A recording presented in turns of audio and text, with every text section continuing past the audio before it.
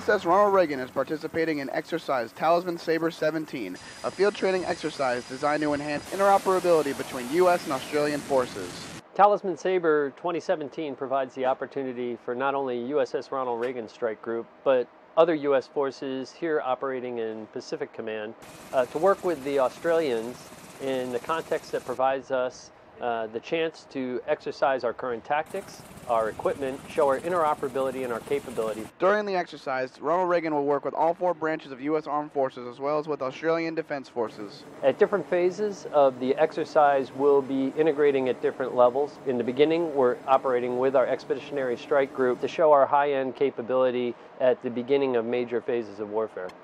For USS Ronald Reagan, I'm Petty Officer Charles Scadella.